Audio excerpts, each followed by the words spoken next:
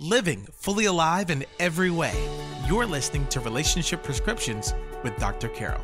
If you could ask an expert anything, what would you ask? What would you like to know? Hi there, friends. I'm Dr. Carol, and this is Relationship Prescriptions. Now, I may not be an expert in absolutely everything, but I love answering your questions. Dealing with the challenges you are facing and having you write or somehow contact me wanting some help with a question or a challenge you face is one of my favorite things to do.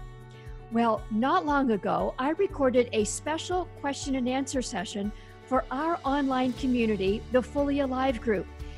This session dealt with some really tough questions, and I'm going to share those questions and answers with you here on the podcast. In this session, I deal with a question about depression and anxiety, a young man who deals with that every day. A woman asked a question about guilt and the scriptures that she feels weighed down by. For her, scripture are a weight, not a uplifting feeling, and we talk about that. I also address a question for a man who continues to struggle with pornography and how that is impacting his marriage. And then a young lady asks, what can I do in finding a spouse? I talk about all those and more in this question and answer session. So I hope you enjoy these questions from people just like you and the insights we unpack together. The first question comes from a young man, and it's quite a brief question, but it is so full of challenges and meaning. He says, I have depression and anxiety attacks every morning. I know Jesus is Lord. I pray all day. My feelings of worry never leave me altogether. Sometimes I wonder if he really loves me, and yet I know he does. What shall I do? Most of the time, when we are addressing something big, such as depression and anxiety, it's usually all of the above. By that, I mean that God created us as beautiful, integrated, whole human beings. You can't separate one part of you from the other parts. You can't separate the physical, emotional, relational, and spiritual parts of you from the other aspects any more than you can separate the flour, sugar, eggs, and salt from a loaf of bread. You and I are baked together into a beautiful, whole, integrated human being. When we are facing something such as fear and anxiety, it's important to know that Jesus doesn't often just zap us with getting from here to there. Most of the time, it's a process that he invites us to walk through. He intervenes. Our lives are absolutely different because of Jesus, but there are also steps we take to cooperate with him in that journey of getting from where we are now to where he wants us to be. The doctor part of me, the OBGYN part of me knows, for example, that when you're dealing with depression and anxiety, there are very physical, biological aspects to that. I deal with women, for example, frequently, who struggle with these issues at certain times during their life when hormone changes are much more dramatic. For example, going through menopause or right after the birth of a baby. We also know from scientific research that what you eat, the amount of physical exercise you get, the sleep that you get, all those very biological factors play into how our brain responds. The output of good and positive thoughts and feelings needs the input of healthy nutrition, healthy exercise, healthy rest, and rhythms of rest. So in dealing with something like depression and anxiety, especially in the morning, number one is optimize your physical lifestyle. Make sure that the things within your control in your physical lifestyle are the best that they can be. Make sure you're eating healthy, nutritious food regularly. When I have gone through certain challenges in my life, for example, after the death of my husband, I realized that certain times of the day, I was much more prone to waves of sadness and tears and depression. Sometimes I would just have to stop what I was doing and take a nap or go to bed and start again the next morning. So whatever it is in your physical lifestyle, optimize all of those aspects that you can. Again, our minds, our thought processes also play into this. If you want the output of positive, resilient, godly thoughts and feelings, pay attention to the input. Make sure that the media, for example, that you allow into your mind is uplifting, is nourishing, fills you with whatever is good and true and of good report, as Paul talks about in Philippians 4:8. Now, that doesn't mean ignoring very real challenges. You and I do live in a world where there are very real problems. But what I'm talking about is making sure that you regularly fill up your soul with positive nourishment. Jesus makes an infinite variety of nourishment available, but you and I have to learn to feed ourselves.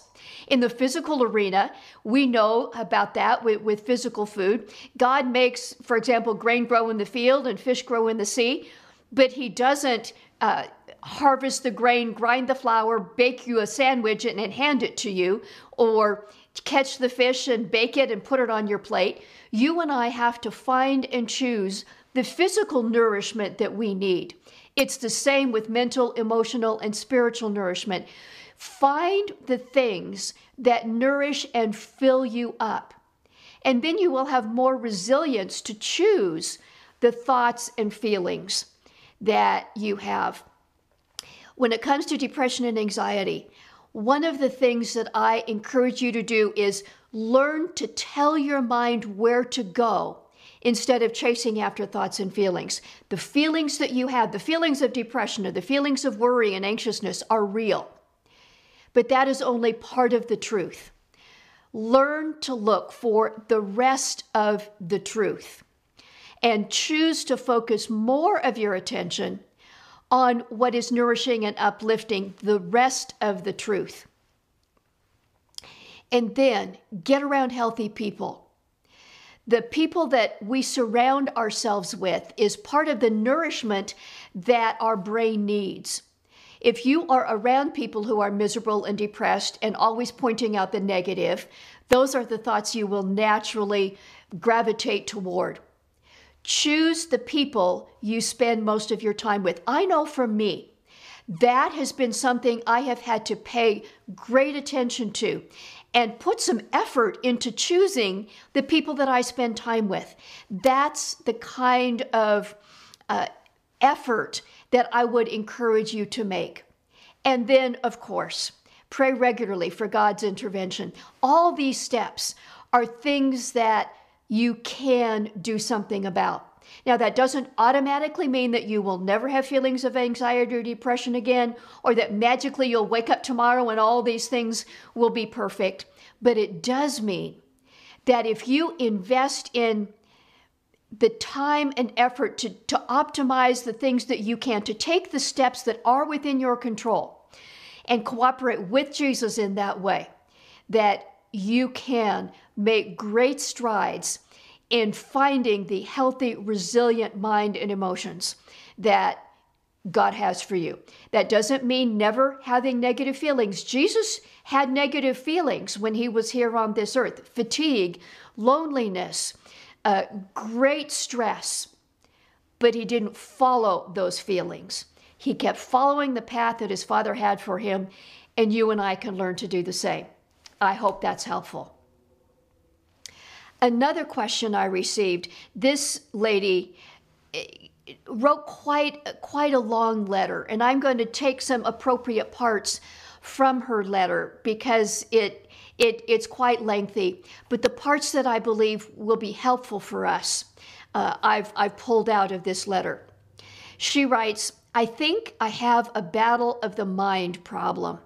I battle constant guilt. I always struggle with scripture that seems contrary to God's love. And then she shares a lot about her life. She grew up in a very dysfunctional home. In part, getting away from that destruction and dysfunction, she started dating anyone who would pay attention to her, got married at age 19 to a very unhappy and destructive man. That marriage ended. She got married again. But that marriage became involved with opioid addiction, post-traumatic stress disorder, and a number of other things. But in the middle of all of this, her biggest struggle has been feeling this guilt and that God is not on her side. Here's another part that she wrote. Where I struggle most is my anger with life not going the way I wanted it and feeling constantly that I was never blessed. I think sometimes I'm trying to earn my salvation. I have no joy. I always have this vague feeling that I'm on the outside looking in to the joyful Christian dancing with Jesus, but I'm not invited. And then she lists a number of scriptures that seem to plague her mind with this guilt.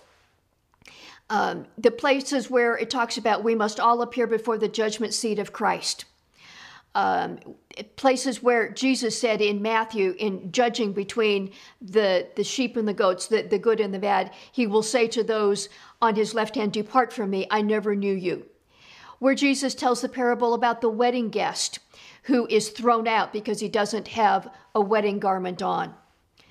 And she closes her very anxious-filled letter with this. How do I receive God's love so that I don't suffer from these mental torments and can know for certain that he loves me unconditionally? I want to feel free to enjoy this life the best I know how. But I'm not doing anything that would be against my Lord because I struggle with loving him in this way. Oh, my heart goes out to you. First, I want to say that I hesitate to tell you what to do because it sounds from your letter like you've been told what to do all your life, especially in a religious context, in a church context. We know that from scientific research, your view of God impacts your well-being. We know from a very large study out of Baylor University, for example, that people who see God as vindictive, as punitive, as out to get you, struggle with much more psychological and psychiatric symptoms. Those people, on the other hand, who see God as on your side, who's there for you, who is for you, we call that a benevolent view of God, have much fewer psychological and psychiatric symptoms. We know that how a person experienced authority as they were growing up, especially how you viewed a father figure, whether it was a biological father, a father in the church, or some authority figure in that way that stood in the place of God to you as you were forming your God concept as a child. Those tend to be some of the biggest religious emotional hurdles to overcome. So I want to acknowledge, first of all, to this woman who wrote in, the struggle in seeing God in a positive way because of growing up in the environment that you did. And it seems like repeatedly, people in a religious context and people, men especially in authority, have not been on your side, have let you down, have hurt you. And we as human beings struggle to separate our sense of authority that we grew up with from our understanding of God. God knows that. He understands that emotional challenge for you. I want to remind you that it is the enemy who is constantly trying to condemn you and bring anxiety and guilt and shame. I want to remind you where Paul said, in Romans 8:1. There is no condemnation to those who are in Christ Jesus. Conviction from the Holy Spirit and condemnation from the enemy may in some ways seem similar, but they are very, very different. Condemnation from the enemy, from Satan, chains you to your past, shows you the darkness, and brings just no hope at all. Conviction from the Holy Spirit points you to your future. It's light and up and brings you hope. That is the kind of spirit that Jesus is inviting you to experience. And that is my hope and prayer for you. If I can make a suggestion, and again, I want you to realize that religious people telling you what to do is not the sense of who God is. But I do want to suggest and invite you to bring these thoughts and feelings to Jesus himself and ask him to show you how he sees you. That may be quite different than how other religious people have portrayed how God sees you. Jesus said, if you have seen me, you have seen the Father. If you want to know what God is like, look at Jesus and ask Jesus to show you how he sees you. And I believe that that will be healing and encouraging to you. I hope that's helpful. I have another question here from a gentleman who I'm going to read a portion of this question. He has struggled with pornography for some time and keeps trying to stay away. And he writes this: I fell. My wife won't allow me to touch her or to see her naked. Without that, I fell again. Just pictures, but I fell. I have no idea how to hold back this raging sexual imagery. I'm sexual to the core. If you have any idea how I can get my wife to share her body with me, please tell me. Right now, I can stay on track for a couple weeks and then I fall off the wagon. I know that you are not alone, and that's one of the first things I want to say to you. Your struggle with dealing with your sexual drives is part of the way God made you. All of us, men, women, young, old, married, single, are sexual beings. Every person I know of who has wrestled with pornography and related sexual challenges and thinks that marriage will be a cure is disappointed. Marriage is not the cure for dealing with pornography or any other sexual issue. Let me encourage you to look below the surface. The answer is to deal with the root issues of your sexual drives and to submit them to Jesus. Now, that may sound pretty, but it may also sound impossible. Let me encourage you to go on this journey of understanding what your sexual drives are telling you and then to submit that to Jesus. God did not promise that every human being would have a sexually satisfying marriage in this life. But he did promise that with every temptation, he would make a way. Paul talks about a way of escape, a way of dealing with the issue to live as Jesus intended, the most fully alive human being ever to walk this earth. Jesus himself never had sex. But I believe the very same sexual nature that you and I are created with, Jesus had as a human being. He knows the struggle, and he also knows what it's like to submit that to his heavenly Father. So a couple pieces of this that I would encourage you to do at this point. Number one, Get below the surface and look at your sexual story. Own your sexual story. Every one of us has been sexually wounded.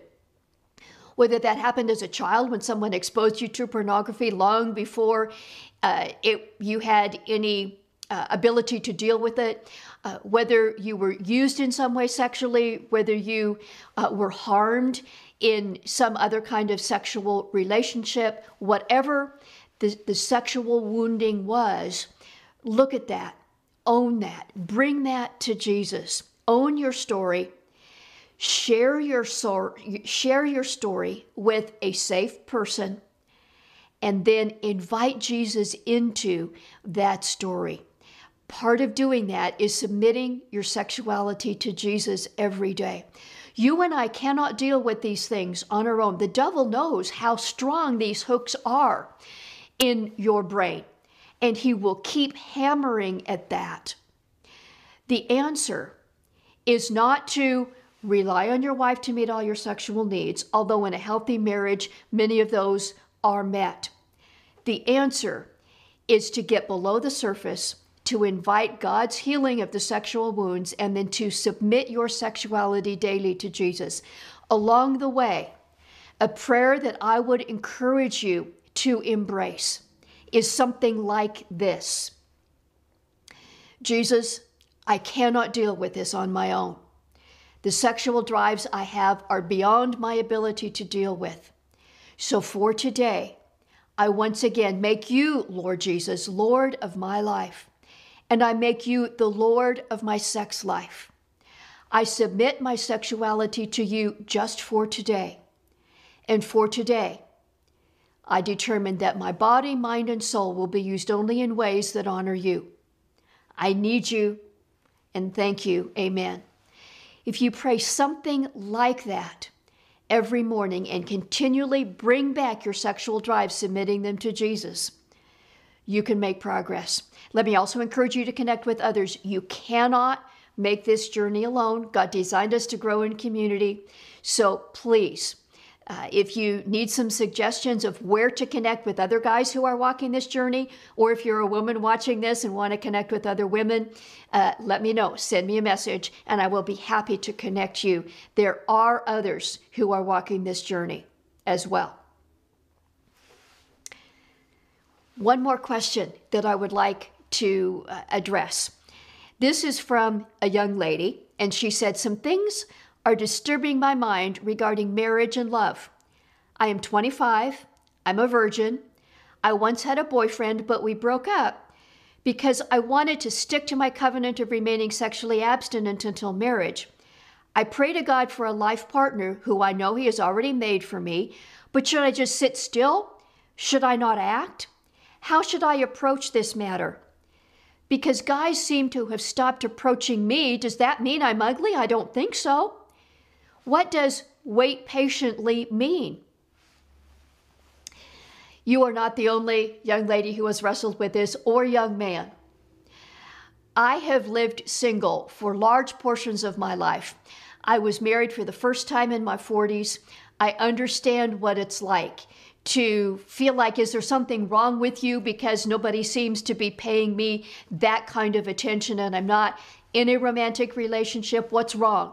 So I understand that angst. I also understand what it's like to pray and want God to bring somebody into your life that way and seeming like nothing is happening.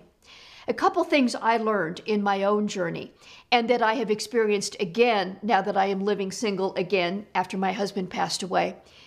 The first is that getting married before it is right only brings destruction. I have seen that too many times, both as a physician in the women that I have cared for and as a minister in dealing with men and women and couples. So taking the time to make sure it is God's answer is absolutely the only way that you can have the possibility of a healthy marriage. So don't rush it. In preparing for a godly marriage, if you are not married right now, the thing I would most encourage you to do is to focus on becoming the right person rather than looking for the right person. Imagine the kind of spouse. If you're a woman, imagine the kind of husband. If you're a young man, imagine the kind of wife, the kind of spouse that you would ideally want to connect with. And then think about becoming the kind of person who your ideal spouse would find attractive. If you, for example, are wanting a spouse who is godly, how are you going to become a person that a godly spouse would find attractive? How are you going to let Jesus grow your character so that that displays in every aspect of your being? If you want a spouse who is full of integrity, who chooses the right even when it's difficult, then how are you going to become somebody that a spouse who lives with integrity would find attractive? That means you make those same kind of decisions, that you determine to choose right even when nobody else is watching, and invite Jesus to keep growing up those parts of your soul that need to be changed. And whatever those characteristics are, focus on becoming the right person. And then be involved in life. Be involved in places that you are giving to others. Not only looking for a potential spouse, but be involved in places where you are giving of yourself. Whether that is in a vocation, in a job, in work life, where you are being productive and bringing value to your teammates or to your employer. Maybe that's volunteer work. Maybe that's, in the church or in some other, nonprofit arena or whatever it is.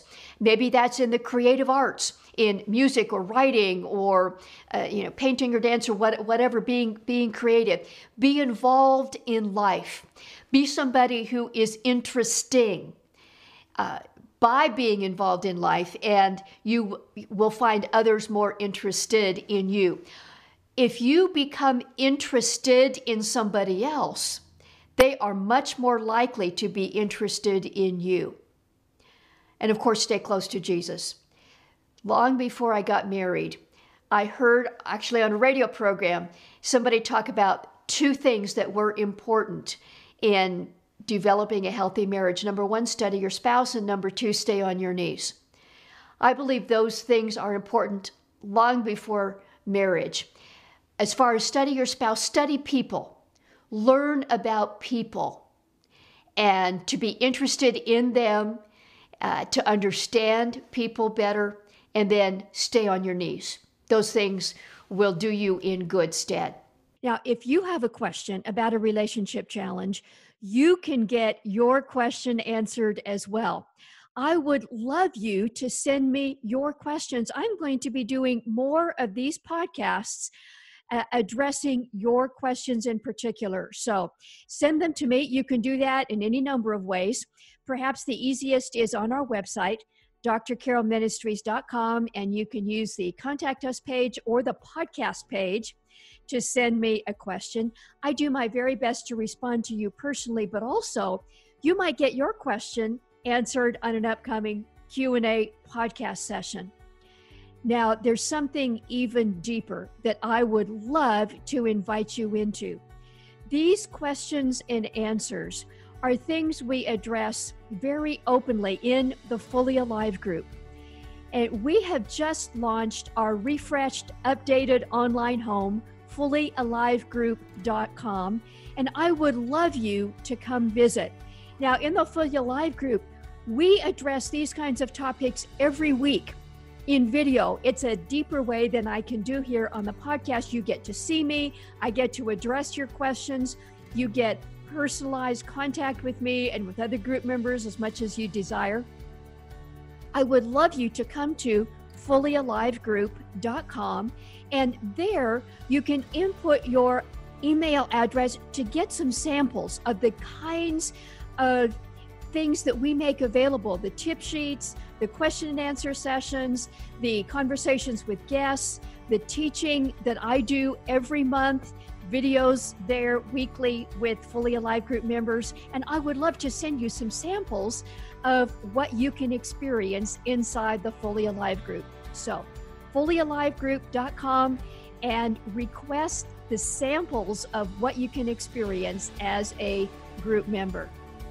Thank you again for being part of our podcast family. God cares about your well-being and your relationships. And I don't know that there's basically any part of life that makes a greater impact on your well-being than your relationships. We're going to be expanding some of the kinds of relationship issues we deal with here on the podcast during 2020. We'll be addressing a bit more about parenting, about some different kinds of relationship issues, choosing a spouse, kinds of people that you should rule out to be married to, and some really exciting things about intimacy and communication. So if you haven't subscribed, do that wherever you listen to podcasts. Subscribe to Relationship Prescriptions. And I always love to hear from you, whether it's a question for an upcoming episode or just to say you're listening. I would welcome hearing from you. I pray for you often, all the time, every day. And until next time, may God bless you. Thank you for listening to Relationship Prescriptions with Dr. Carol. Our purpose is to provide trustworthy resources that help you and others live fully alive in every way as God intended. If you would like to help others experience transformation in their lives and relationships, we invite you to partner with us. Text the word GIVE, that's GIVE, to the number 512-980-1620, or visit our website at drcarolministries.com/donate to make a one-time contribution or monthly gift. Your financial support allows us to expand our message and to help others.